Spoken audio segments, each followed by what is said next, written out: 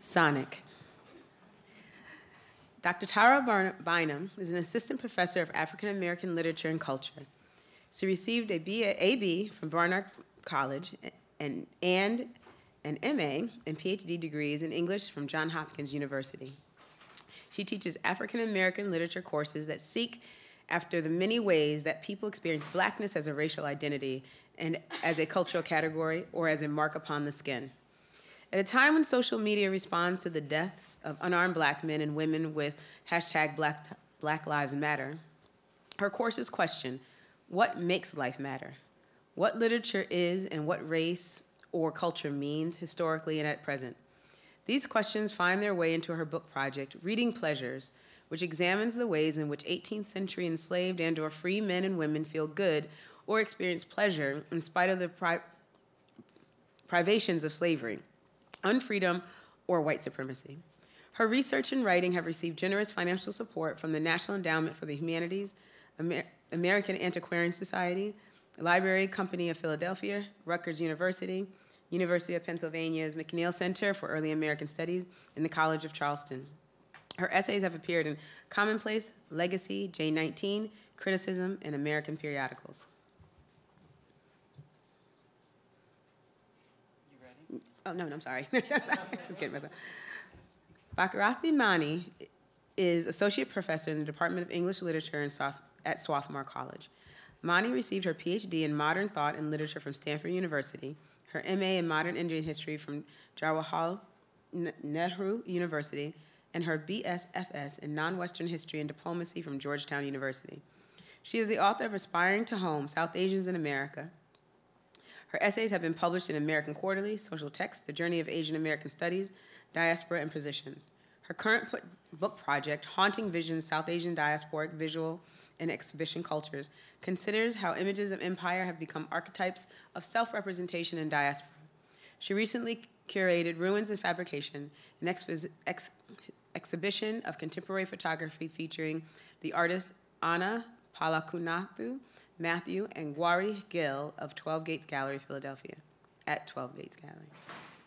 Kelli Moore is assistant professor at NYU in the Department of Media, Culture, and Communication, where she examines the role of media technology in the production of legal and political knowledge. She is at work on a monograph about courtroom mediation that examines the role of the image in facilitating the performance of witness testimony in domestic violence cases. She earned her PhD in communication at the University of California, San Diego, and Kelli is a former University of California President's Postdoctoral Fellow in Rhetoric at Berkeley.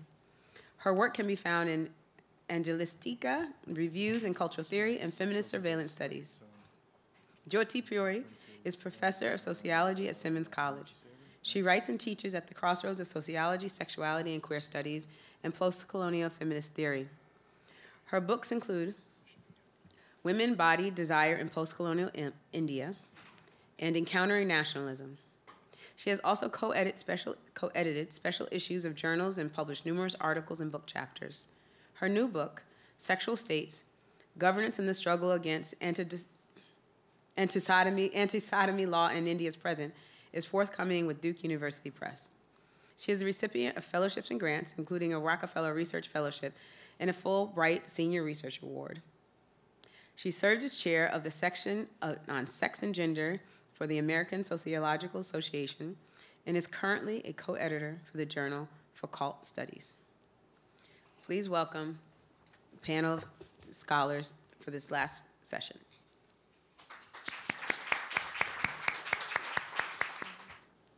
So good afternoon. Could you all do me a favor? If you have a pen, do you mind holding on to it if you are not holding on to it?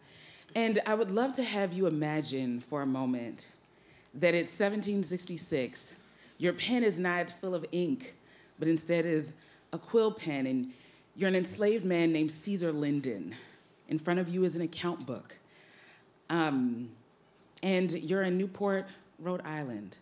I'd like for you to take a moment to imagine the scene. I'll fill in the blanks momentarily, but for the time being, just imagine yourself, 1766, your name's Cesar Lyndon, you really like leather breeches and silver buckles, and there's an account book in front of you. You're also 30-something, just to give you a sense of age. Cesar Lyndon's Sundry account book is a collection of lists. There are long lists and short lists, lists of numbers, persons, and events from 1761 to 1771 in an account book that is perfectly sized for list making. Neither too large nor too small, it is well made for the fancy cursive script that Lyndon uses to itemize marriages, deaths, and the sale and acquisition of goods and services. He notes to whom he sells, and in the way of double entry bookkeeping, he separates the debits and the credits. He records debits in the left column and credits are on the right. Lyndon's account holders are notable slave traders, enslaved servants, and free persons in and around Newport who have come to him for various reasons, including copying and food. He sells a lot of root celery, beets, sow pigs, and ketchup. If anyone knows what 18th century ketchup is, please let me know. What may at first glance look customary in early American account books are fairly common is not. What is not common is its author, Cesar Lyndon. Lyndon is, as I've already told you, an enslaved man born on an uncertain day and in an unknown location. His master is a colonial clerk and one-term governor, Josias Lyndon of Newport, Rhode Island. Lyndon is a servant who not only possesses the requisite literacy and penmanship ability to write a list. His handwriting is so good, in fact, that Captain Caleb Godfrey pays him to copy a lengthy letter.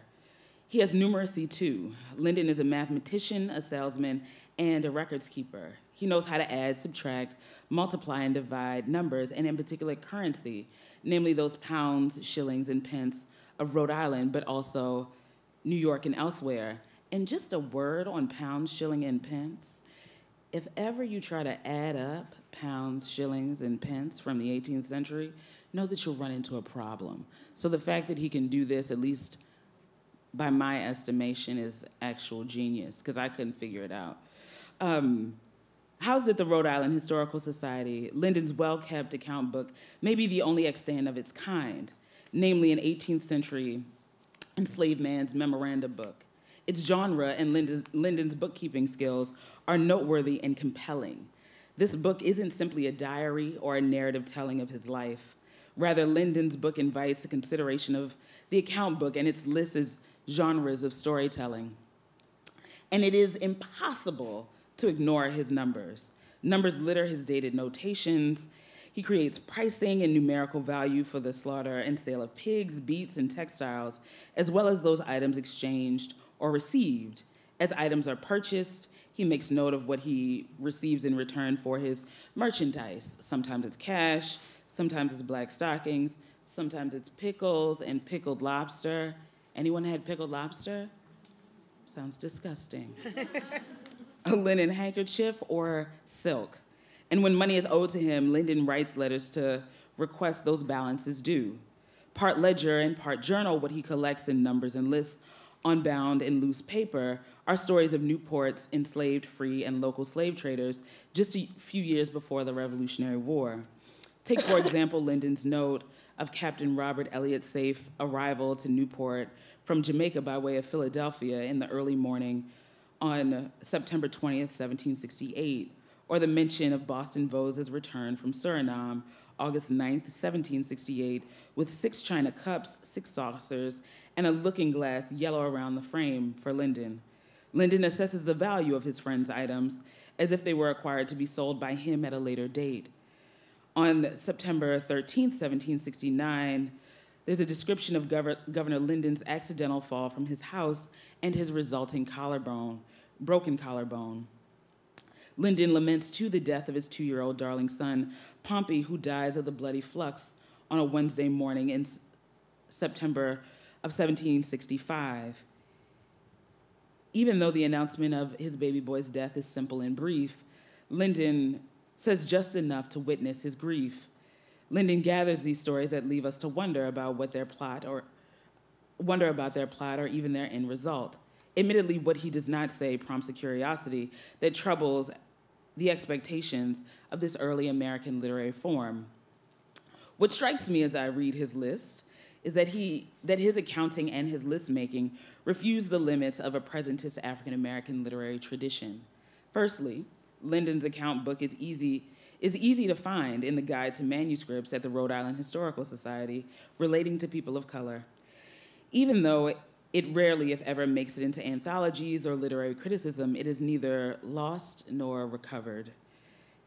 Despite its accessibility, at first glance, it might be easy to miss what's exciting about Lyndon's list amidst the rows of names and sow pigs. Because there's an expectation that African American literature must take up resistance or enact agency, one man's list of debits and credits might seem a bit underwhelming or disappointing. It's so often that what we look for in the archive is proof that someone wanted to, in the proverbial words of a favorite 2017 film, get out. But this is a present-day misunderstanding or misguided expectation rather than Lyndon's problem. Instead of resistance or direct action, Lyndon's lists mark everyday living for which we must learn to read that hints at a complicity in the very daily business of slavery. And this complicity is worthy of the sorts of scholarly curiosity that are not simply anchored in disappointment or loss. Lyndon's transactional and quotidian notations require a new way of reading of what is there in the archive or in the Special Collections Library at the Historical Society. In this instance, what is there demands an understanding of 18th century accounting practices, a rethinking of account books as a literary genre, and a willingness to engage with mundanity. Secondly, Lyndon's list disrupts the origin stories of African American literature that begin with either poetry or a narrative of godly salvation. Lyndon precedes Phyllis Wheatley's fame or even her first published poem, and what he recounts is not a slave narrative or a conversion narrative as might be expected. There is no escape, no sordid plot twist, or well-articulated freedom dream. Lyndon's lists are not concerned with proving his humanity or pursuing freedom. Despite what he doesn't say about freedom or even his enslavement, his lists serve him well, even though his chosen form tends to haunt and vex early African American literary history. Lists in the form of census data, farm books, records of unnamed bodies, tend to inventory dehumanization. 18th century lists often remind us what is not said and what we cannot know, a withheld last name, an uncertain birth date, and the certainty of enslavement. These lists name their lack, their refusal to specify and seemingly prove that with every entry, their resulting archive is, in fact, as Saidiya Harman suggests, a tomb. For Lyndon, his list of dates, events, and numbers chronicle 10 years' worth of decidedly ordinary transactions, and it's Lyndon's ordinariness that makes his account book such an extraordinary, well-cataloged find. Lyndon sells everything from rum to silver buckles. He's a one-stop shop for Newport's merchant and seafaring class. He names Newport's most prominent families, Wanton, Champlin, Lopez, Sisson, or Sisson, as account holders. There's the sale of 150 root celery to Aaron Lopez, Newport's prominent Jewish slave trader, on October 29, 1766. The celery costs Lyndon 22 pounds, 10 shilling. To the wealthy Anglican slave trade merchant Christopher Champlin, Lyndon sells 1.5 bushels of beets for 6 pounds. His transactions are extensive and evidence the extent to which Lyndon participates in the emerging capitalist and slaving economy that makes Newport rich and cosmopolitan. Lyndon reaps the benefits of the ever-present ships, captains, and traders that return to the city with an ample harvest of goods from the slave economy. Though it was never meant to be printed, Lyndon's account book glimpses the life of a man whose lists situate him and his literate and numerate reader in a great community of traders, free and enslaved artisans, and servants. His customers return often enough to partake of his goods, and with every return, he itemizes their debits, their remaining balances, and of course the trinkets, textiles, or pigs that are credited to their account. What Lyndon leaves behind in about 32 handwritten pages is a catalog of lists that invites us to wonder just who Cesar Lyndon is and what he has to teach us about early American accounting and living. You should know that Lyndon has friends, and he says so. He courts a wife, and together they must grieve the loss of a baby only 28 months and 8 days old. He goes to weddings and funerals. He counts money and delights in fine china, cups and saucers, and of course, leather breeches. I promise you, between the pigs and the leather breeches, it's amazing how much pork and leather Cesar must consume. Amidst his collectibles and with friends, I find him for the first time because of a list on a summer day in 1766, and that is what you see right here. It's Tuesday, August 12th, 1766, and Cesar Lyndon is having a pig roast. It's just a week after the solar eclipse that has Newport abuzz, even amidst the city's calls to repeal the Stamp Act of 1765. His menu is simple and thorough and itemized. A pig to roast, wine, bread, rum for drink and killing the pig, butter, sugar, tea, and coffee, limes for punch, and green corn. Even though the Rhode Island General Assembly might take issue with his beverage selection or even the number of enslaved persons that far from their respective homes, Lyndon spends quite a bit of pounds, shillings, and pence to host this gathering, not only for his menu, but also the necessary lodging. The pig to roast is valued at 8 pounds, 10 shillings. The room to rent is 7 pounds, 4 shillings. Wine costs him 3 pounds and 12 shillings.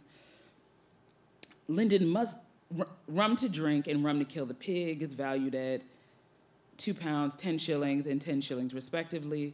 Lyndon must know that the rum sweetens the meat and, of course, subdues the pig.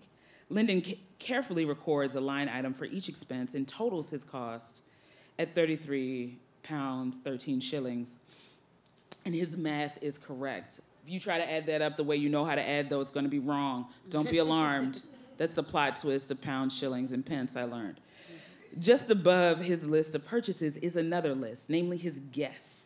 His list of attendees is not long enough, though. Just a small group of friends: Boston Vose, Zingo Stevens, Phyllis Lyndon, Neptune Sisson, or Sisson, and his wife, Prince Thurston, and his wife, and of course, Lyndon and Sarah Searing. Lyndon doesn't bother to explain what they have in common or what makes them friends. They are not all the same age, but what is age to someone who may not know his or her birthday? The records would suggest that Phyllis is about 20 years old. Sarah and Neptune are older, in their mid-30s. Zingo's age is unknown, but he does die 51 years later in 1817, which would suggest that on this day, in 1766, he's young enough to live another half century and old enough to love on Phyllis and to roast a pig with his 30-something-year-old friends. Zingo will outlive Phyllis, Cesar Lyndon, and Sisson. Stevens will live longer than his and Phyllis's 2-month-old son, Prince, who dies 2 weeks after his mother in 1773. Sarah Searing will die at 94 in 1826.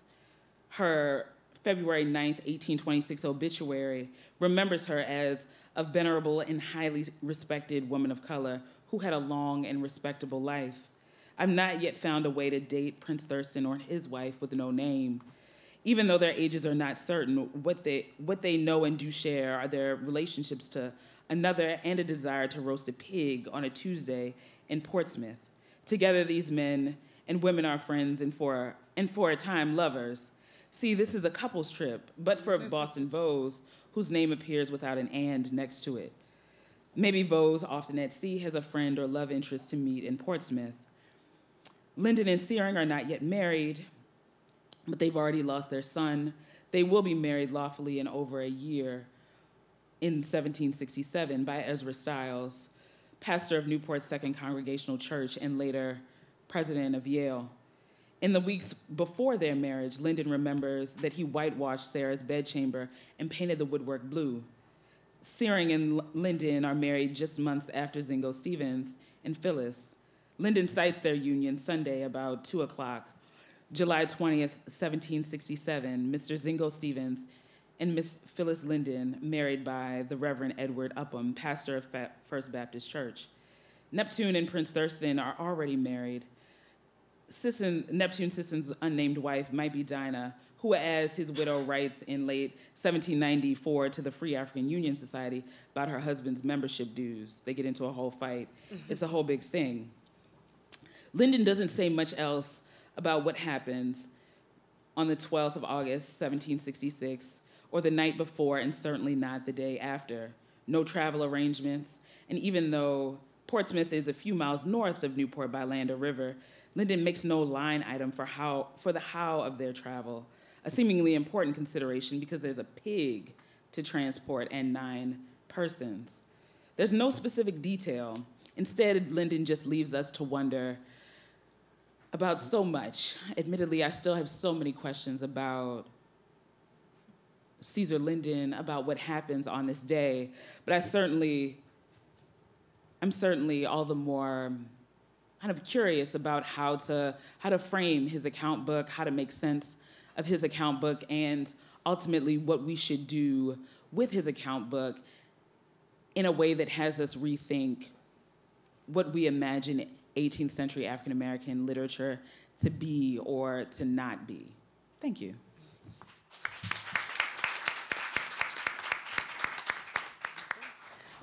Bakirathi Mani. Thank you so much, everyone, for hanging out with us. And Kimberly, I just want to extend a deep gratitude to you for inviting me to be a part of this. It's my first time at the Darkroom, and I have been so enriched by all of your collective work and conversation. So thank you so much. I really cherish that. And also thank you to Vanessa for keeping us on time all day. And I will try and zip through my presentation. Okay. In my book in progress, Haunting Vision, South Asian Diasporic Visual and Exhibition Cultures, I've been writing about the work of South Asian diasporic artists who deploy 19th century and early 20th century photography. Images from family albums, newspapers, government portraits, and landscape surveys to create representations of South Asian America. For racialized diasporic viewers, these images illustrate the fact of empire in all its expansive and terrifying scale. Artifacts of the past, they record another time, another place, documenting the history of a colonized nation far removed from our own. But taken out of the colonial archive that we see as a proper home, these same photographs begin to disorient us. The photographs acquire an uncanny familiarity, as if an element of the image, a body, a building, shrubs in the landscape, a look in someone's eye, is something that we already know. We look and look again at these images, and in that constant looking, we begin to see the photograph as an object that we have already seen before. In our repeated viewings, we acquire a closeness to the image that quite suddenly and unexpectedly shows our proximity to the colonial archive. The object that we're looking at, the visual record of colonial rule in South Asia, slips, turns, and records instead the empire that we live in now, the terrifying and expansive sweep of imperial power that marks us as racialized subjects in the United States. I call this mode of seeing an uncanny vision, a practice of seeing and identifying with South Asian American art that produces the effect of being haunted by empire. The desire to see oneself in the image, I argue, expands the temporal scope of empire, such that empire is not a place in another time, but a feeling that saturates our everyday experience as diasporic subjects. I'm going to turn to the artist Seher Shah's drawing, Geometric Landscapes and the Spectacle of Force. Here, Shah creates a built landscape that haunts a viewer. Skyscrapers, pillars adorned with winged creatures, obelisks, and minarets proliferate across the surface of the drawing. Alongside this imaginative landscape, Shah reproduces archival photography of colonial monuments, canopies, amphitheaters, and parade grounds built in Delhi in the early 20th century to commemorate the coronation of the British King and Queen as Emperor and Empress of India. These are the events called the Delhi Darbars. They took place in 1877, 1903, and 1911. And I'll just show you very quickly, these are the canopies and the amphitheaters that I am referring to, and these are the monuments, these skyscrapers. This is what Shah has drawn. It's worth noting, by the way, that Shah could not access the archival photographic images of the Darbars at the National Archives in India. She is an American citizen, but of Pakistani origin, and so she was refused access to the National Archives in India. She had to travel to England for research. So these architectural structures, that is, architectural structures of the Darbar, appear as reverse negative prints, or white on black, and they're immediately doubled. Replicated right side up and upside down, the monuments become mirror images within the print. Creating a strong horizontal line, more photographs emerge. Silhouetted images of cavalrymen holding flags, troops standing at attention, a turbaned soldier floating on the lower foreground of the drawing. In the background, geometric patterns expand and contract in great waves. Spilling across the sightline of the canvas and photographs that are reproduced not once or twice, but up to 10 times, geometric landscapes produces a spectacle of imperial violence that, I argue, ties together colonial India with 21st century America. I first encountered Shah's artwork at Nature Mort Gallery in New Delhi at a solo exhibition titled From Paper to Monument. As a Pakistani artist raised in Brussels and in London, a longtime resident of Brooklyn who's now living in New Delhi, this was Shah's first exhibition in India. It was also the gallery's first exhibition by a Pakistani. Trained as an architect at the Rhode Island School of Design, in the mid-2000s, Shah's drawings were frequently exhibited as an example of contemporary art that deploys, and I quote, signs and symbols from Islamic cultures, end quote, or in relation to her presumed identity as a, quote, Pakistani-American, South Asian, and Muslim, end quote, artist. These were the representations of identity that I expected to see in her works on paper. But as I viewed geometric landscapes, I was suddenly disoriented. Standing in close proximity to her drawing, I recognized the architectural emblems as photographs of one place, colonial South Asia, even as I stood in a gallery that was itself emblematic of another place, neoliberal India.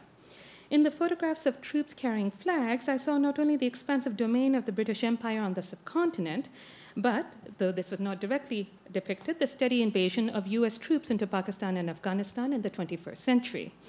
And in the skyscrapers that punctuated the drawing, I was reminded of still another place, my apartment where I then lived in New York City. Seeing this drawing displayed in an upscale Delhi neighborhood, I found myself in a place and time not removed from the drawing, but utterly immersed in it, as if the drawing reflected the empires that shape my life now. In his reading of Shah's drawings, the art historian Iftikhar Dadi emphasizes how Shah layers hand-drawn calligraphy and ornament on archival images to suggest a dreamscape of imbricated pasts of Muslim, British, and Sikh South Asia that persist in the present as a sequence of uncanny afterimages. Such dreamscapes are the imaginative worlds that bind together distinct national and religious histories, Mughal monuments, British parade grounds, Sikh soldiers, landscapes and figures that are iconic representations of the subcontinent's imperial past. But in describing the persistence of these representations as uncanny afterimages, Dadi also points to the ways in which the viewer is drawn to Shah's work as something familiar, and in its very familiarity, terrifying. Looking at Shah's drawings reminds us of something that we have seen before. Our disorientation in seeing these images is a measure of how close we are, indeed how we might already inhabit the physical and psychic spaces that are mapped within the drawing. Sorry, this was one of the archival images of the amphitheater that's duplicated in the drawing there. Okay. The uncanny is frequently read as a mark of the return of the repressed or as a feeling of dread in relation to human-like figures such as automatons or androids. By contrast, I define the uncanny as a sense of spatial disorientation and abjection in space that emerges out of the subject's failure to see. As Freud notes, the essential factor in the production of the feeling of uncanniness is ascribed to intellectual uncertainty, so that the uncanny would always be that in which one does not know where one is, as it were. The better orientated in his environment a person is, the less readily will he get the impression of something uncanny in regard to the objects and events in it. So I want to stress here the distinction that Freud makes between the uncanny as a measure of intellectual uncertainty and the uncanny as a disorientation in space. And he gives several examples in his 1919 essay, The Uncanny, that highlights how the uncanny links a problem of orientation, physical orientation, to the experience of abjection. So he describes wandering around a dark, strange room looking for the door or for the electric switch and colliding repeatedly with the same piece of furniture. And in contrast to the first example that's in this quote about walking through a forest, this second example takes place within a dark room that renders a domestic space unfamiliar or strange. And reading Freud's quote here really helps me to think about Sarah Ahmed's work on her orientations towards objects, what she describes as a queer phenomenology, walking through dark rooms and bumping into objects there, leaving and taking account of the bodily impressions that such collisions leave on us. In any case, in the forest and inside the dark room, the uncanny emerges in that moment of disorientation where the subject is unable to see or feel a pathway out of a defined space and becomes keenly aware of their orientation as foreign or other or as object within that space. So my viewings of geometric landscapes and the spectacle of force produce precisely this uncanny effect. Stretching 10 feet across and nearly 5 feet in height, geometric landscapes create a panoramic vision. In my initial viewing, I was compelled by the reproductions of landscape photographs from the darbars, the gateways that are part of the massive amphitheater built for the 1903 darbar, the cupolas that denote the canopied structure occupied during the 1911 darbar, and the processionals of cavalrymen.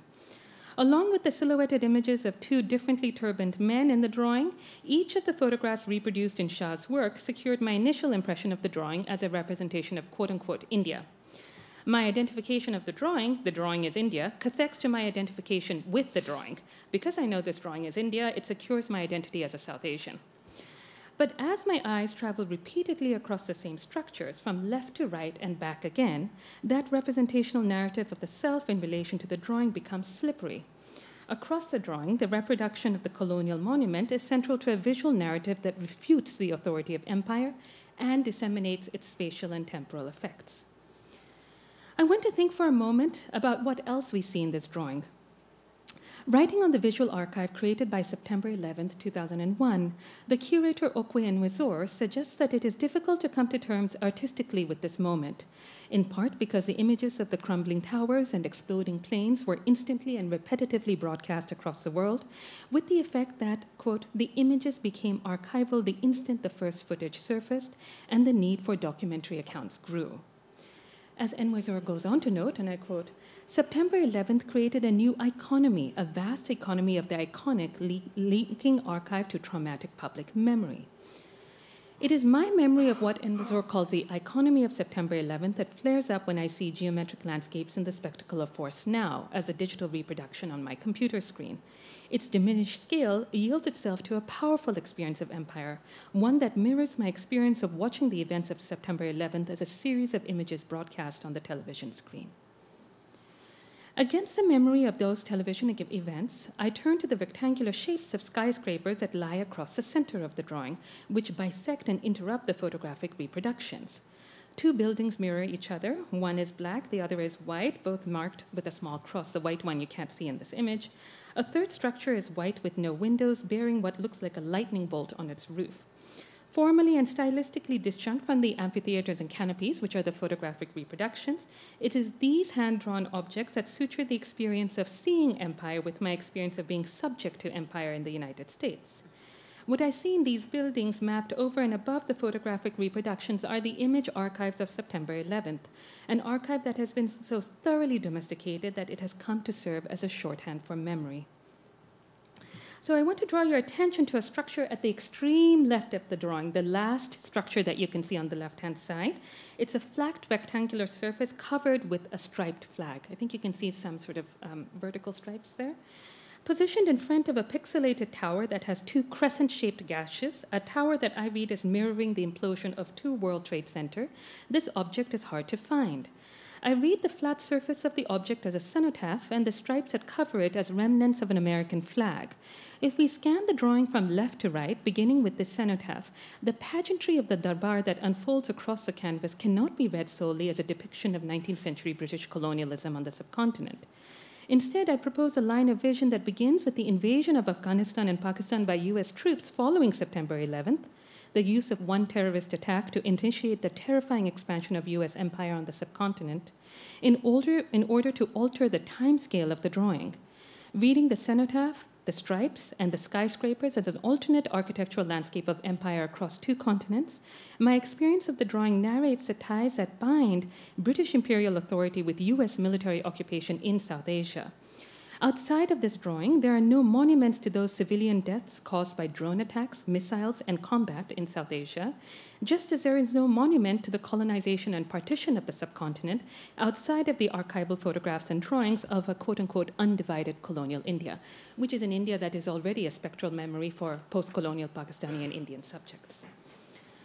To see Shah's architectural forms in relation to my memories of a visual archive of September 11th, and to see both in relation to the photographic reproductions of the monuments that compose the Darbar, means that we must come to terms with the fact that photography records what Roland Barthes has called a catastrophe which has already occurred. Yet in my viewing, the drawing does not simply record a single past catastrophe, whether the terror of colonial rule on the subcontinent or the decimation of a terrorist attack in New York City. Instead, the catastrophe that emerges out of the drawing, that exceeds every one of the iconic photographic forms that it archives, is the ongoing catastrophe of the US as a global empire. The performance theorist Peggy Phelan contends that the destruction that took place on September 11th is a kind of repetition, a historical event that contains its own mirror. She writes, the Twin Towers are themselves copies, doubles, if you will, that became the stage for the attack of two planes, the second shadowing the first. The repetition within the event, a repetition expressed both architecturally and geographically, was itself copied by photographs that circled the world. Mapping this doubling quality of September 11th onto Shah's drawings brings into relief the uncanny vision of empire that we see. If the drawing reproduces the architecture of the British Empire via the photographic images of two darbars, it also reproduces the crumbling twin towers via the skyscrapers that Shah plots across the canvas. In this reading of geometric landscapes, such spectacles of force echo across the horizontal line of the drawing. I want to stress that it is not that the shape or form of US empire in the 21st century mimics the scale and scope of the British Empire in the 20th. Quite the contrary. It is the affective experience, the felt impact of viewing one archival photographic image in the shadow of the archive of another set of contemporary images, that makes us see these built structures, one real and the other imagined, as doubles of each other. As I read photographs of the Darbars alongside the online archive documenting the collapse of the World Trade Center on September 11th, I'm acutely aware that I'm scrambling histories, insisting on a symmetry between real and imagined landscapes built a century apart. But if I insist on joining together these two image archives, even in a drawing that explicitly relies only on one such archive, it is to stress that when we encounter a new aesthetic object that, quote-unquote, represents a history of race and empire, our way of seeing that object is already saturated with what we have seen before. It is my familiarity with the commercial architecture of capitalism in New York City that alerts me to the pageantry of empire in New Delhi. Or, to put it another way, the Darbars come alive to us because a photographic archive of 9/11 keeps another set of monuments resolutely alive, always crumbling, always on the brink of death. Writing on the uses of history by Asian American visual artist David Ng contends, we do not bring the present into the past. Rather, we bring the past into the present. We keep the past alive in the present by signifying and quickening through our desire those creatures and things that conventional culture would disavow and bury. As racialized subjects, our desire to see our own histories means that when we encounter the visual work of diasporic artists, our modes of seeing are already saturated with the affective charge of multiple image archives.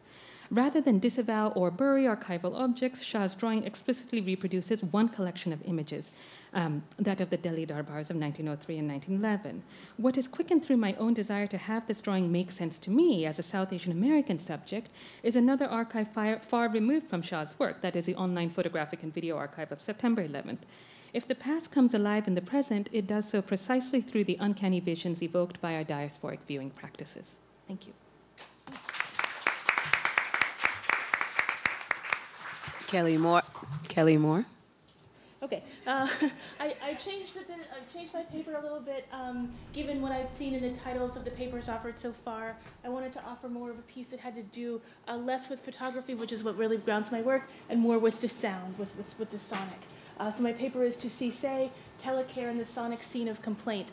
I've noticed that across the papers today, which were so beautiful, so wonderful, this question of lament, that word has occurred in a number of papers, as well as care. Okay, so The etymology of care, out of Old English, moving through Old High German, through Old Norse, means grief and lament, a variety of ways of articulating that. What I'm interested here in this etymology is the way in which the word care comes out of grief, but then as it develops in the West, becomes a domestic location in the sick bed, right? So I'm going to talk a little bit about how care ends up in a domestic space and what that means for state and militarily controlled institutions.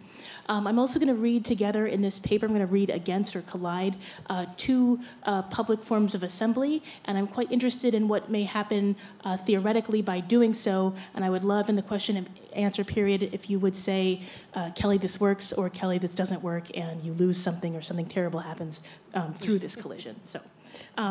Telecare has reorganized the home. Its reach into patients' lives and family and community dynamics is seconded only to the domestic incorporation of the television set, cable, and video game consoles.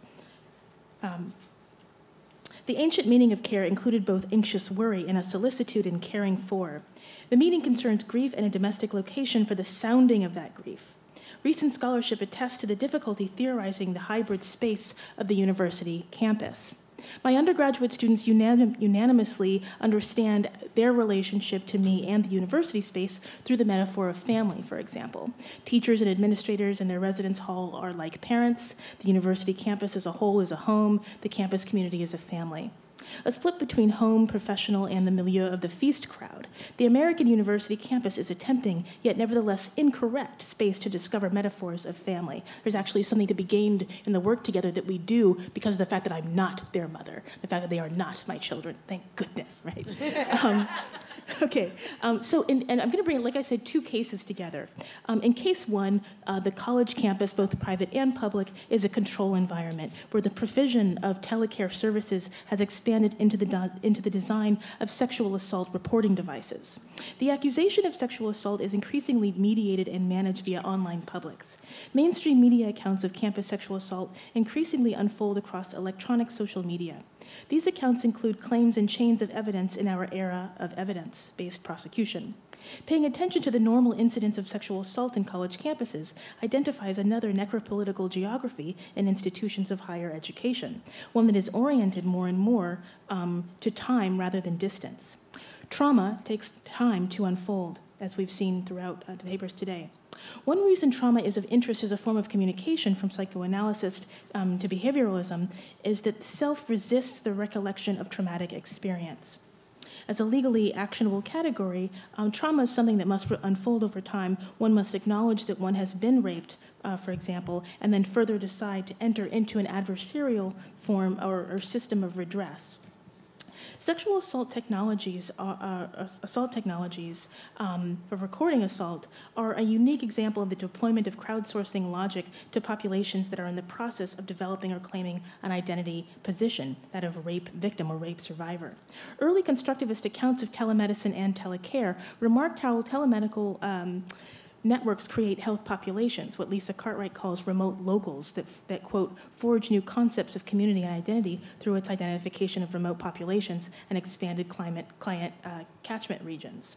In a short time, these same biomedical actuarial marketing techniques have expanded into explicit crowdsourcing devices and strategies.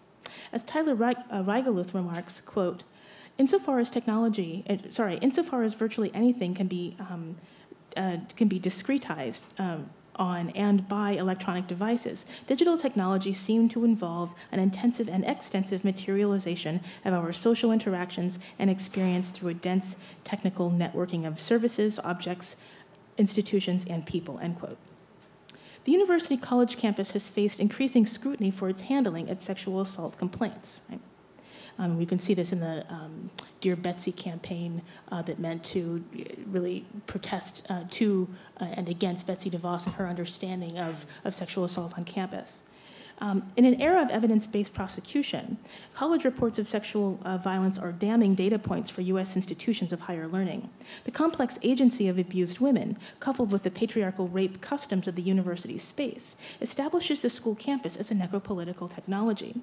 Far from being evidence of the discipline that manages the bare life of the college student, so colleges produce all sorts of statistics about the population, they have food and other forms of statistical production there. The normal incidence of sexual violence establishes the college campus as a site and management of social death. And here's an attempt on my part to bring together the work of Orlando Patterson on the question of social death and Sheila Mbembe's work on the camp, the necropolitics of the camp as a technology. The consequence of rape in college, whether one prosecutes the crime or not, is not solely psychical and psychological trauma, or physical and psychological trauma. Distress caused by violence is correlated to poor school performance, which may compromise financial scholarships and a student's ability to remain in school. More important, the decision to report immediately jeopardizes existing peer relationships and horizons for social interaction, as victims with complex agency, right, experiencing that trauma, can experience intense desire to both avoid and further interact with their abuser and his or her friends and associates. So here, part of what I'm talking about in this paper is that technologies, so the whole literature of telecare is really technophilic, and what I think we need are more theories of telecare from the perspective of those whose barren social lives are monitored and managed electronically by mass state and corporate institutions.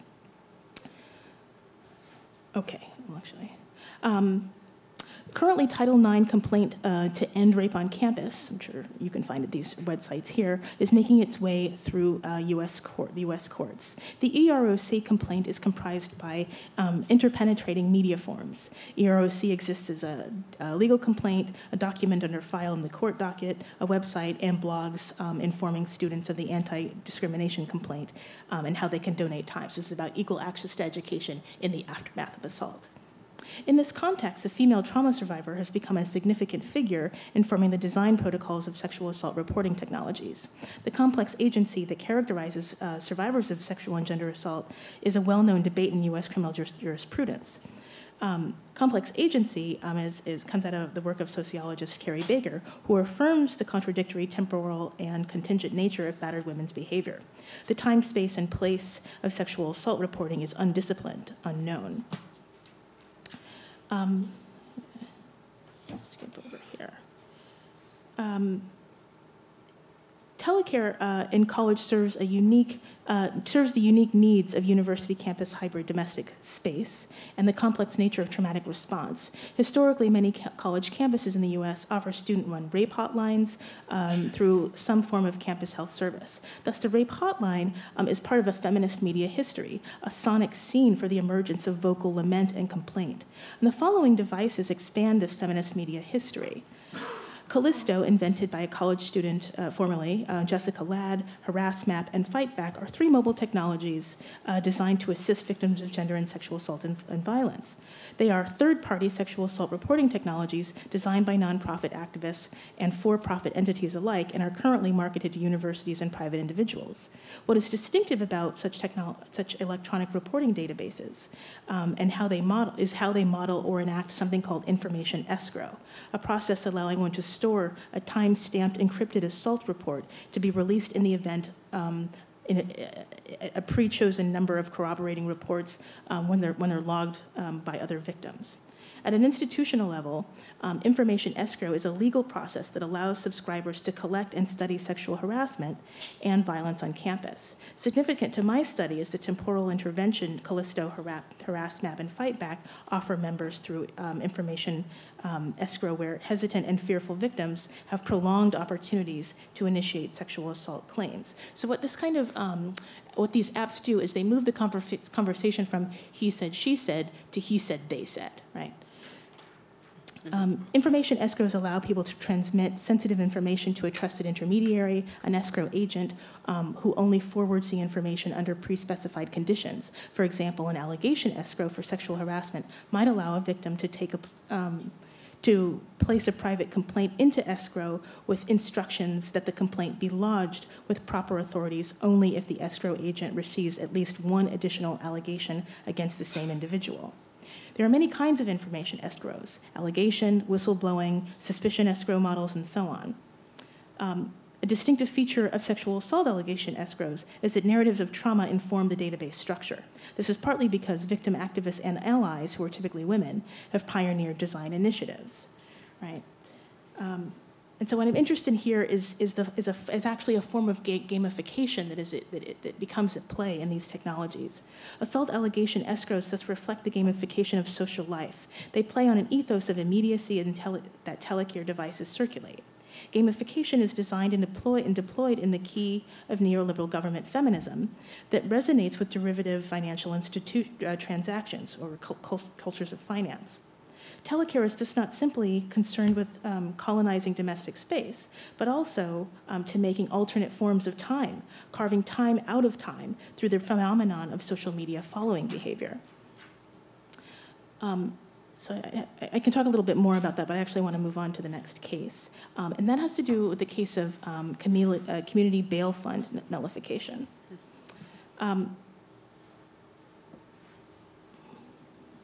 In the practice of community bail fund nullification, community members collectively post bail to strangers who are exposed to jail time. Bail money is the amount of a defendant's personal money a judge determines necessary to release said defendant back into the community until subsequent court appearances. For poor defendants unable to pay these fees, these hearings effectively become trials where defendants submit guilty pleas that expose them to long pretrial jail detention in an effort to avoid monetary extraction from the courts. Where the victim of sexual assault is encouraged to game the timing of her accusations, the criminal defendant is reduced to gaming the body, financially coerced into submitting their bodies to jail time to avoid paying expensive bail. This then is a situation of risk society that community bail funds disrupt. In the context of the society of risk, consumers of telemedical services have something in common with indigent criminal defendants, those not yet in jail but under threat of imprisonment while awaiting arraignment. Like chronic medical patients, the criminal defendant is exposed to the risk of incarceration. Community jail funds are an important example of telecare because they often happen through mobile devices that should be included in this literature. They are an indigent crowdsourcing activity that brings together a form of collective dissent while recalling the media history of the telephone as an instrument of sentimental and familial attachment emerging in the 19th century.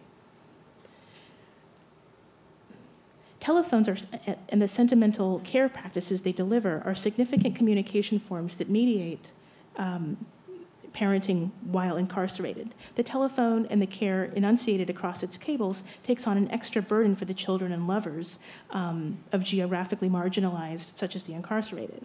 A number of researchers in the fields of public health, community psychology, and sociology examine the telecare networks of incarcerated parents and their children.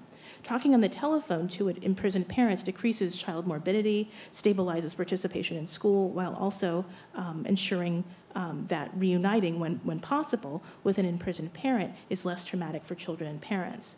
Significant numbers of poor children conduct relationships with parents almost exclusively by telephone. And this is in particular not just a poor issue, but an issue that is included in Blackness itself, in the way many times Black folks who are separated from their children, from their families, communicate. Like that is the line. Although indigent defendants often choose bail at pretrial over paying crippling bail fees, once incarcerated, they are then subject to crippling telephone service charges and recorded conversations, or further geographical marginalization. The prison phone extends telecare into the home as much as any medical device that monitors the vital signs of the patient. Like the university space, the jail telephone further hybridizes domestic space for those with an incarcerated family member. And I'll actually stop there. I think we've got enough material to talk about during question and answer. But my real question about these two groups, by trying to collide them together, is to think about the ways in which the telephone and mobile apps, I'm wondering what kind of we is the they, basically. What kind of we gets established through the use of these kinds of sexual assault reporting devices, and what might happen when we collide that with the kind of we that gets established through the community bail fund, those people who help citizens raise money for their bail, and the way that it challenges the judge's understanding of community safety and who exactly needs to be a part of the community, who can return home or not. Thank you.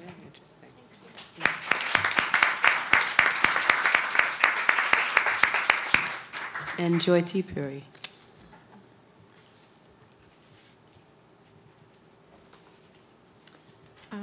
Thank you so much. Thanks for your help. And thank you to Vanessa for shepherding us. And I decided I was going to break with convention and not thank Kimberly for this wonderful space and for including me in it. So no thanks given. And I'm particularly not going to thank her for all of that invisible labor that goes into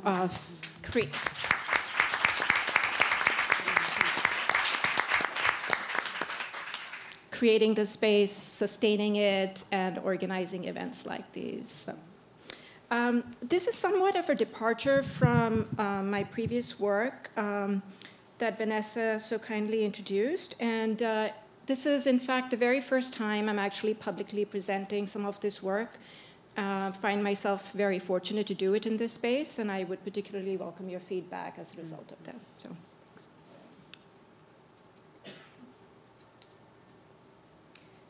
I have been haunted by this photograph for many years.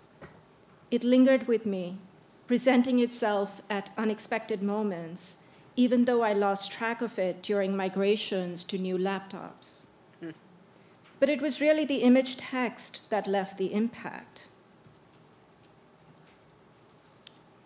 Curated by Tajinder Singh Sibia, this photograph was annotated 1907, funeral for the first Sikh who died in Vancouver in 1907. No permission was granted by the mayor or others.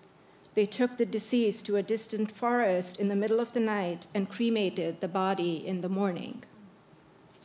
My response was visceral.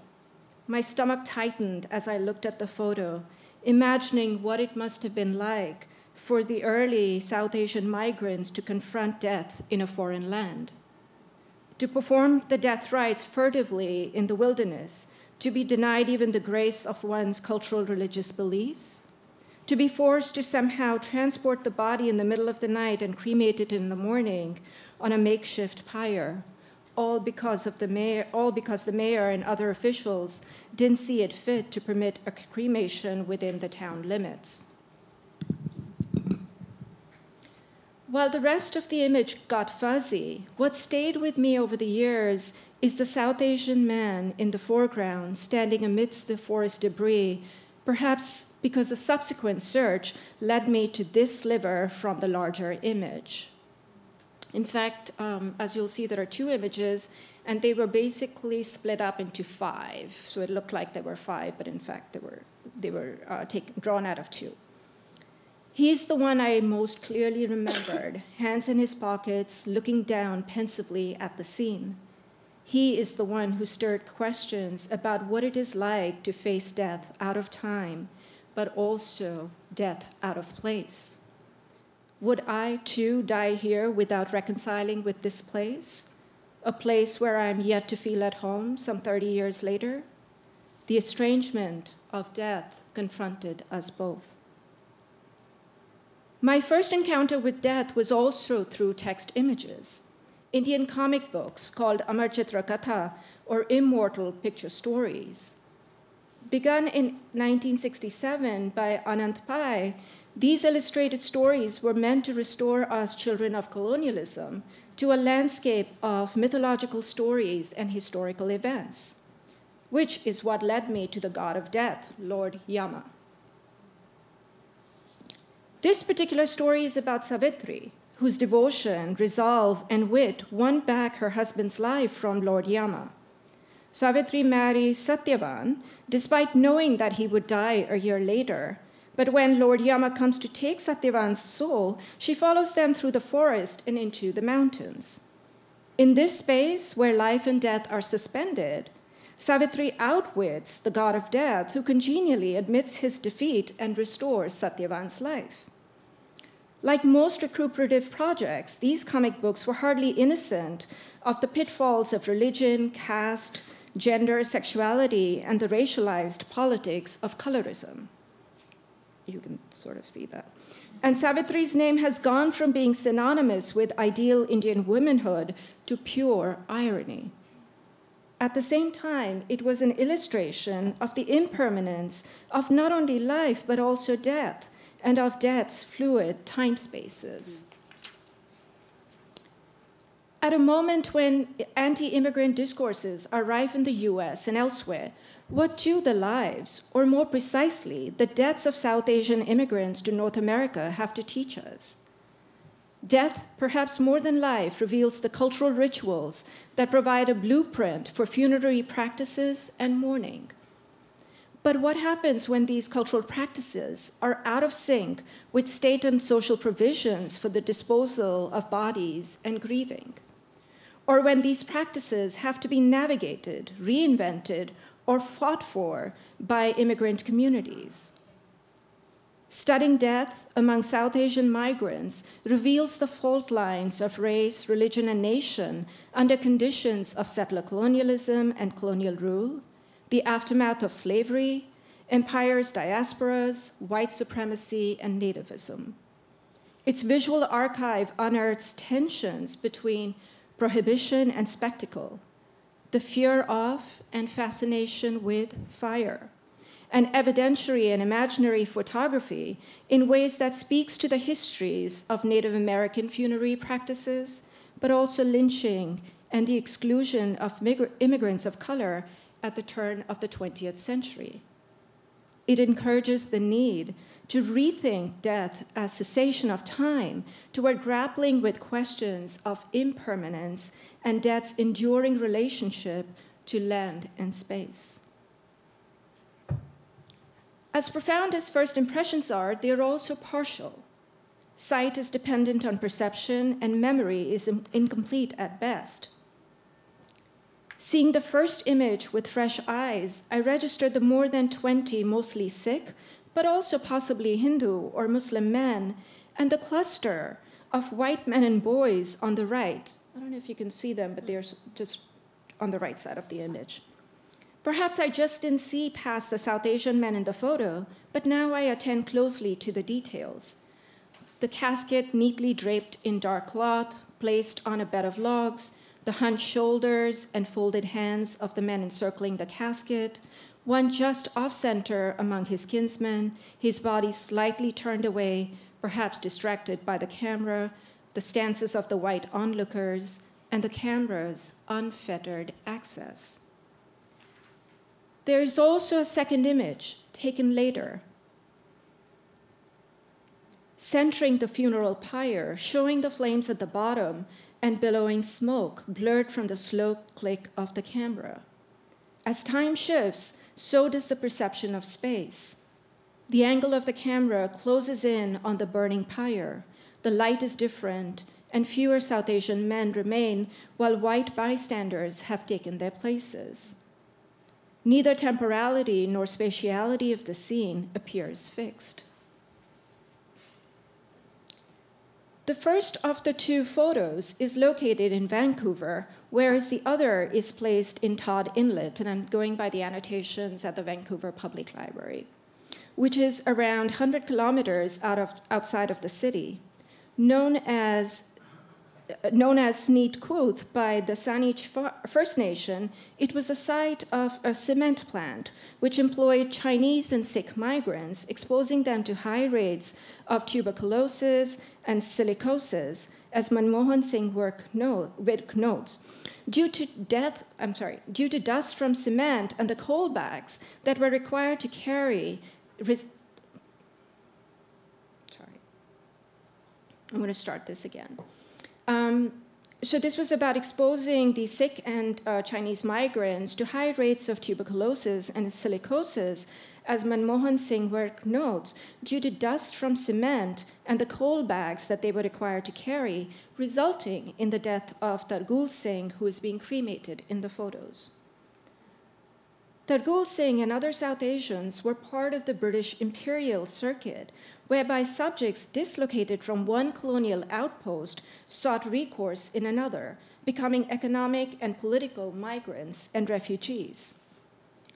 Although the dubious virtue of being subjects of the British Crown should have allowed them entry into Canada, they were frequently prohibited due to nativist and white supremacist policies, which were earlier honed during efforts to exclude Chinese immigrants.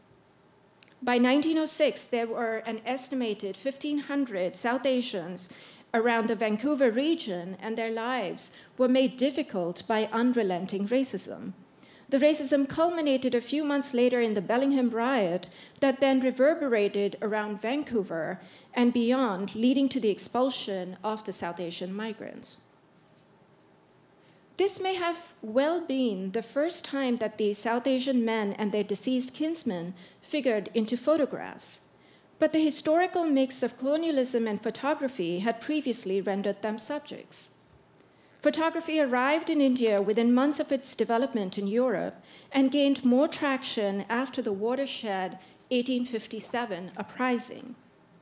In this context, as in other colonial outposts, photography functioned as a colonial arm, serving its racialized, anthropological, and forensic needs. In North America, photography and other visual technologies played a particularly decisive role in producing subjectivities aligned with the imperatives of settler colonialism and slavery. Such technologies were crucial to generating what Robert Berghofer Jr. called, and I quote, the white man's Indian, and by the turn of the 20th century, were being actively used across Canada and the US to document the arguably vanishing Indian.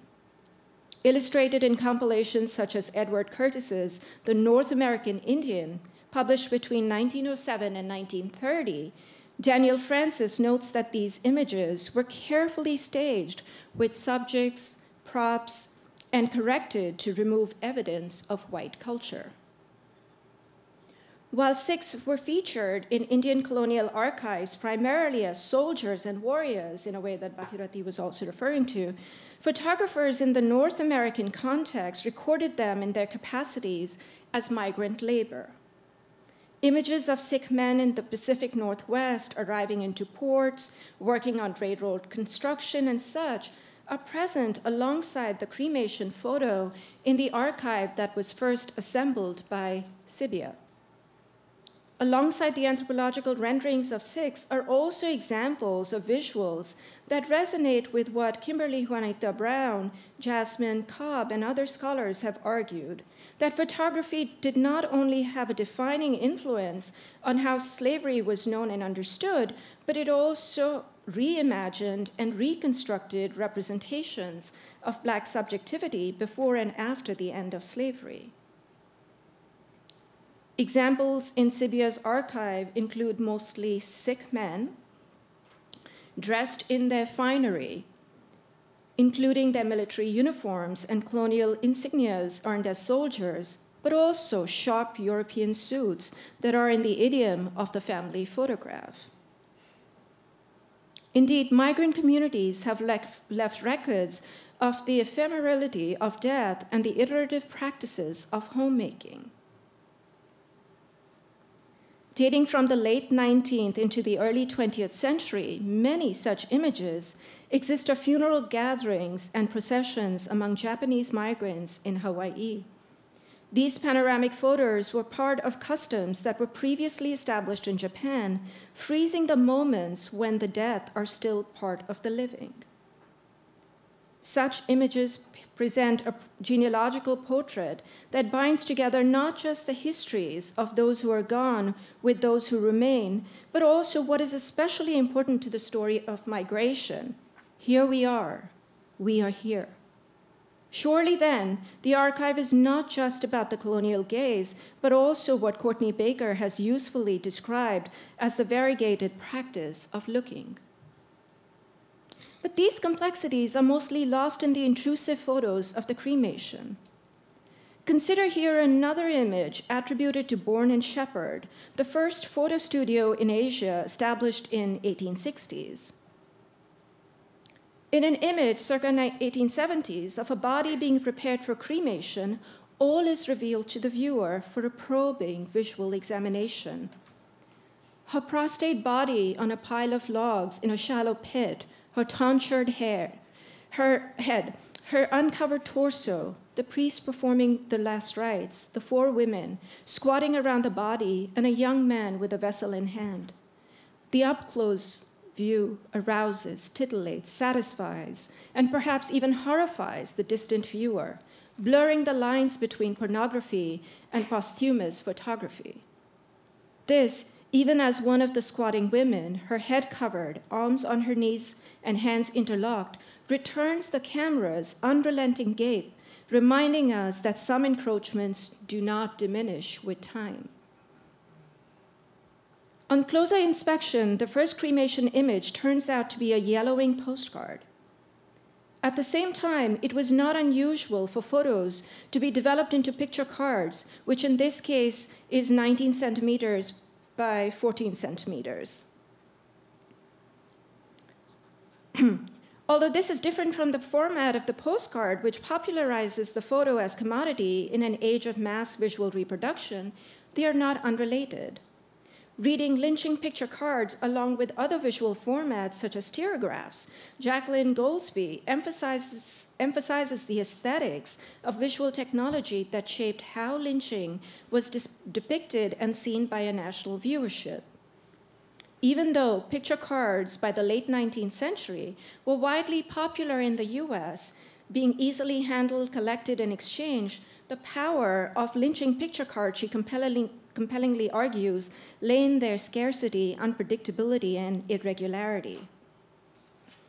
I'll just finish one paragraph and stop there. Cremation images at the end of the century were hardly being mass-produced. Although here is another cremation. This one is entitled Hindu, but is most likely Sikh, in Arrowhead in British Columbia in postcard format.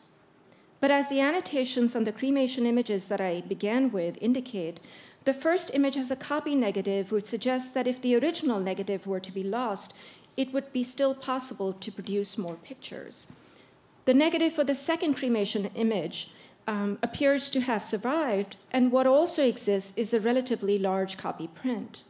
Thus, these and other photos of cremations in North America in the North American West lie somewhere between mass production and the scarcity of lynching picture cards, and their purpose lies somewhere between generating pretty pictures and satisfying the desires for spectacles. So where I go from here is to think through the tensions between prohibitions and restrictions around immigrant cremations and making of visual spectacles. This at the same moment when white elites are turning to cremation as a modern alternative to burial, while distancing themselves from the suppression of crematory practices among some Native American communities. I dwell on the role of fire in the white Christian imagination, ranging from the destruction of cities, forests, its sonic qualities, but also its symbolic and material use to destroy, the burning of witches, the use of fire to lynch, or where lynchings ended with the burning of the body, as well as its association with the burning of widows in South Asia. The work continues, and I welcome your feedback.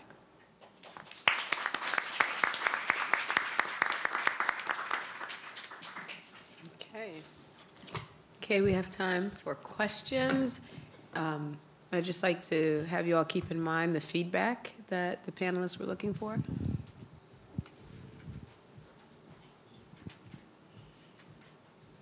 Thank you all for the presentations. I was thinking about, Kelli Moore, your question about the applications.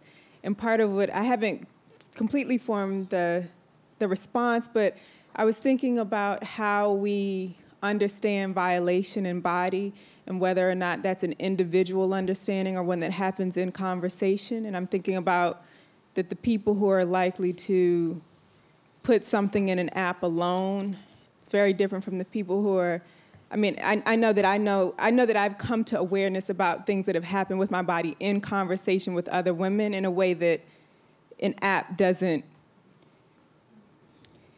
that wouldn't be represented in an application.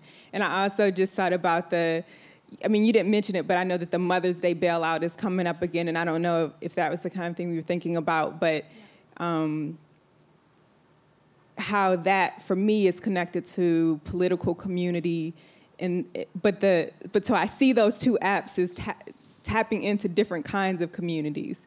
I see the one as being a much more individualistic understanding of body and not being created in conversation, but for me, like the Mother's Day bailout thing is completely this is my political community conversation. Yeah, thank you for that.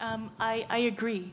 And one of the reasons that I'm interested in bringing these two groups together is precisely that tension where for so-called women's matters or women's issues, particularly as a white body is typically the model for that kind of plea or complaint that seeks redress for sexual violation, there is a way in which the app, I think, imagines an individual approach. That when you think then about something like the community bailout, even in its name, right, even as you bring up the Mother's Day bailout that's also approaching, it's a very different model.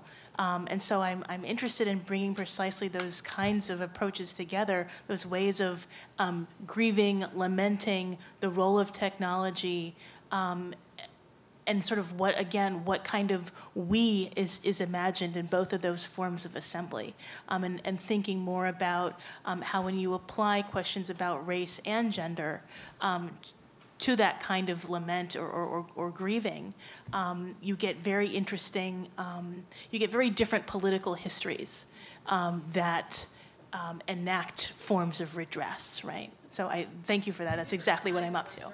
Yeah, and different kinds of redress. That's exactly what I'm up to. So, yeah. Thank you.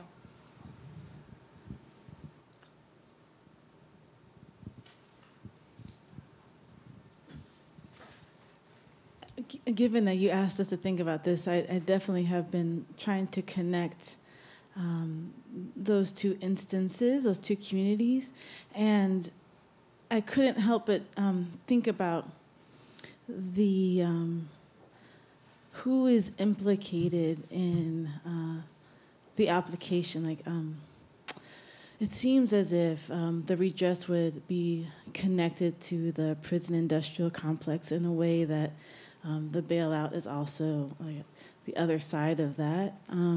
So I feel like there's a connection there from victim and perpetrator, in which the prison industrial complex is called up. I also think class is one of those places that there's a connection between race and gender and class, and so who has access to a smartphone or who can understand their body as one that's worth protecting, that would then be able to use an application to understand what happened to them as something like sexual harassment, even if it isn't sexual violence, like something that is sexual harassment is often hard to note. And then just like the expansion of the police state that is on the other side of that app is something that I kept thinking about. And all the images were of, I think, people who are gendered as men in the imagery. And so the kind of gendered relationship between those two different groups of people. And then my question is around bare life and social death and necropolitics. Like, how are those connected in each? I wasn't clear about how you were thinking about those in each of those instances. Yeah, thanks again. Some of this work has really led me to think about the university as a space and the kinds of claims that get made around rape, which is, again, a normal, regular, routine practice. It's to make that point, right, that the campus at the university, the neoliberal university, is a camp space in which those kinds of death politics are enacted. Death, yes. I mean, especially if we consider fraternity culture and the kinds of deaths that happen under hazing rituals or things like that. But the kind of social death that happens for the student afterward in their ability to get education and being ostracized. So those are the ways I'm trying to bring those concepts together. But I'm also trying to bring this work to light in a moment where we realize, yes, there's again this connection between the university space and the prison industrial complex, but also around the pleasure that we take around women programmers, because the programmers of these technologies, these apps are women, right? And we think about Black Girls Code, that's wonderful news. You know, no one's upset about Black Girls Code, right? So I'm trying to bring together, you know, the kind of underside of neoliberal working in the university space as a source of a variety of opportunities for women programmers around rape, but then again sort of throw that into relief with prison industrial, you know, with what's happening with bail, which still seems, you know, rather archaic, and people don't think that the kind of activism that's going on there is nearly as innovative, for example, as something like the programming that goes into making these apps. So I really want to see those kinds of online and offline and in between forms of activism and really bring them together in a way that's theoretically productive, but I'm concerned. I have some concern about my own reasons to bring it together.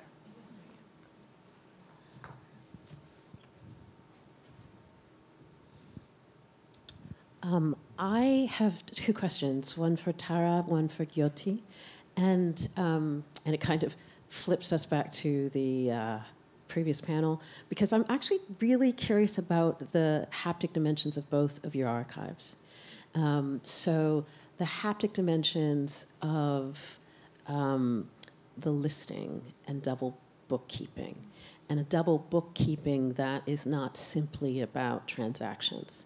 Right? So what inspires somebody to archive themselves in this deeply colonial modality, right? And it's just really, really remarkable. And even within that, what you were talking about the sort of the haptic dimensions of his penmanship, which is again another like deeply colonized, modality. And so I was hoping you could say something about that.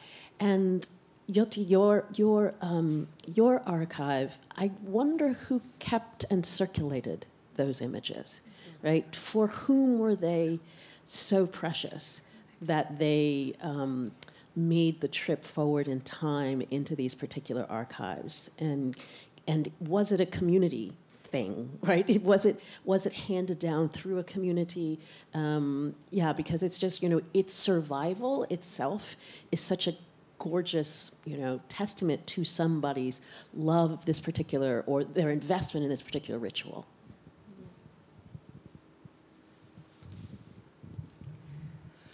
So that's what I really like about Cesar Lyndon, is that he seems very much a part of the colonial enterprise.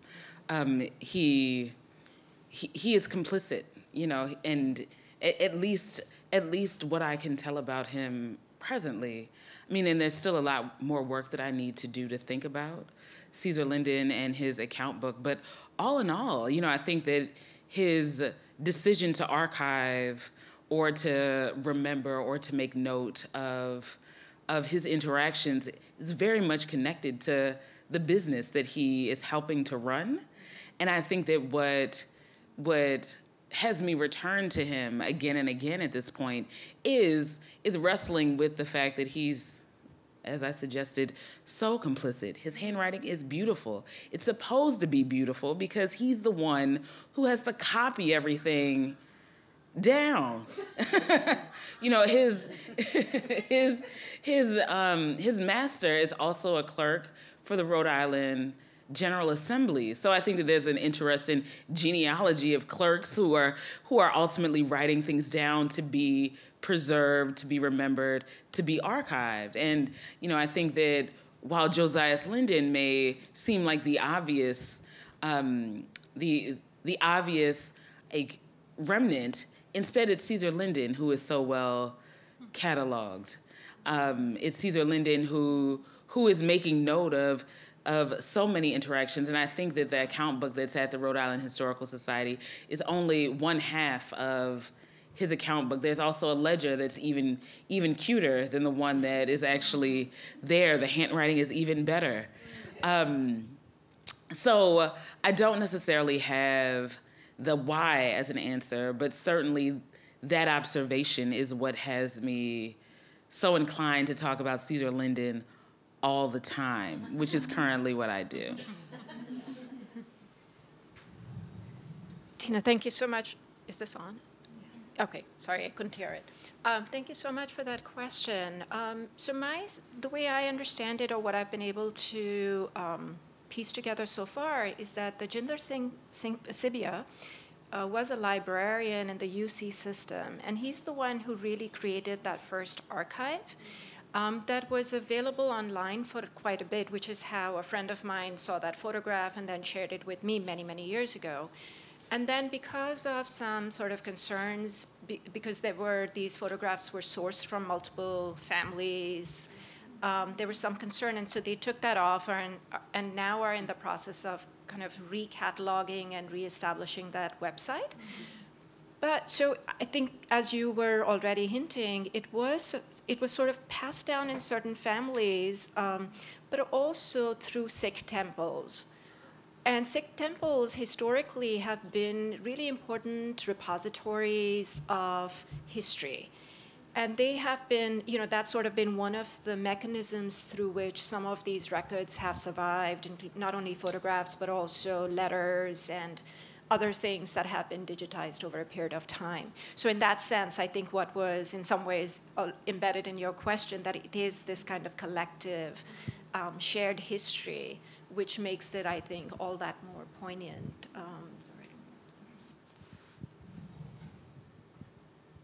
Thank you for your presentations. I have two questions for Tara. So the first concerns Cesar Lyndon's broader context. I mean, he's in Rhode Island, right, which is the epicenter of slave trading in the Western Hemisphere. So Yes. I'm wondering how much of... That should be said all the time. Right. So I'm wondering how much you think this mode of recording arises out of that very particular culture, right? And then second, in terms of thinking about African-American literature, what it is and what it is not, I wonder how productive it might be for you to think about Lyndon in relationship to someone like Venture Smith. And I know that, Smith didn't write his own narrative, he recounted it. But in terms of the deep fiscal and effective accounting that goes on in Venture Smith, where he's constantly talking about this history of being, plundered out of money, plundered out of acreage, and he keeps great detail, right? I lost this amount of dollars. They stole this amount of land from me. And even when his children die, very often it's, if my child hadn't have died, and I already paid half of their manumission, but I've lost me. So I'm wondering if there's some type of way to think of, and he was also enslaved in New England and had some overlap in Rhode Island, I believe, in some instances. So I'm wondering if Smith might be an interesting, sort of interlocutor to think about in relationship to Lyndon, writing at the end of the 18th century. Yeah. So I always think about Rhode Island and its slavery problem, or it's money. It's slavery money. I was at Brown yesterday, and I was like, oh my God, all this slavery money. So I think that it's certainly not lost on me that Cesar Lyndon's account book is one of what had to have been many in and around Newport. And I know, to return to Brown, John Carter Brown Library has a ton of account books. So one of the things that I want to do is to look at other account books that are contemporaneous with Cesar Lyndon and also see how they talk to one another, because I imagine that they are talking to the same set of names depending on where folks are. So, if I had to think about the biggest names that I've come across, they are folks that still have money today, of course. Their names are still on buildings in Rhode Island. So, yeah, streets, all of that. So that is one thing that I've not done yet, but I definitely have a mind to that. And before Cesar Lyndon, I didn't think very much about money or representations of money in early African American literature, just because that wasn't my interest. But I think in addition to Venture Smith, Phyllis Wheatley also keeps accounts as well of her transactions with her books. And the Free African Union Society also does. The African Female Society of Newport also does. So once I started looking for people actually tracking dollars and cents who are Black, it's relatively commonplace, even though admittedly Phyllis Wheatley isn't keeping something that is an actual account book. The Free African Union Society is not keeping, at least I don't know of, an actual account book. So I think that part of what I would love to kind of press upon scholars of early America or early African American literature more specifically is to pay attention to the way that the actual accounts are kept and to attend to that language. Because I haven't heard many folks talk about the fact that Phyllis Wheatley is selling her books by way of a Black woman in Newport, Rhode Island, right? Isn't that surprising? Yeah, so Uber Tanner is selling Wheatley's books, and Phyllis Wheatley is like, oh, thanks for the money. Here's 300 more books. Like 300 books you're selling in Newport, Rhode Island? Okay. So, yeah, I'm thinking about all of that. Thank you. We have dinner this evening where lots more conversation can be had around this. And this ends today's panels. And I'm going to turn it over to Kimberly. Oh, yeah. Oh, and one more minute? Oh, one more talk. No, I know. That's why I meant panels are done. Yes, we do. We do have more. Sorry. Because I was letting you know that I would be done. Thank you, Vanessa. Great job.